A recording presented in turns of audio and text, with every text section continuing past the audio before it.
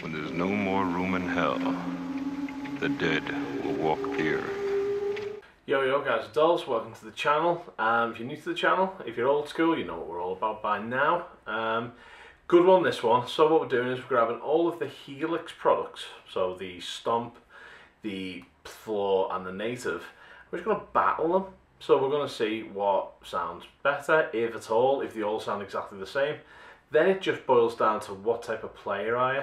So first off, we'll run through the Floor, then we'll go through the Stomp, then we'll run through the Native. I think that's the order of them. And we'll do that with all of them, from a clean channel into a crunch channel into a dirty channel. Just see whether you guys see if there's a difference. If you do, leave a comment in the section below, and then we'll discuss it at the end. So let's go and make some riffs up.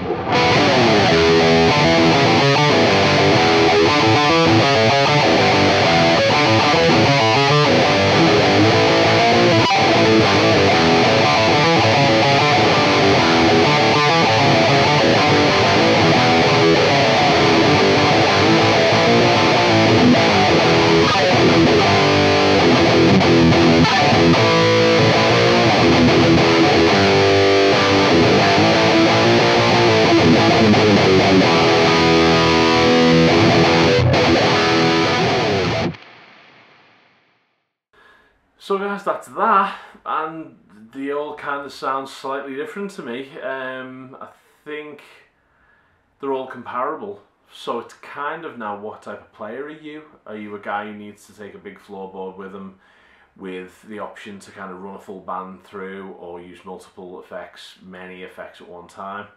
Or are you a guy who just needs to throw something in a bag and get on a plane and have your tones there available for you at any time, but limited by the amount of blocks or effects you can have?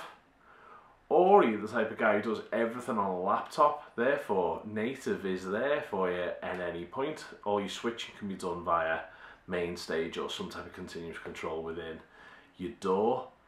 So what type of guy are you? I'm all three. I like having Native at home so I can do some kind of textural stuff. I like having a stomp so I can just grab and go. And I also like having the floorboard for when I need a bit more than the stomp can give me. I can take that to shows and run multiple amps, multiple different with the thing about running the floor, I can control my laney amps with it, and I can have some emulated effects and all of my 4 cable stuff as well. So really, really good. Anyway guys, keep coming back to us. A lot of Helix stuff on this channel, and there's a new playlist available as well, so you can check that out and go through all the Helix stuff we've got.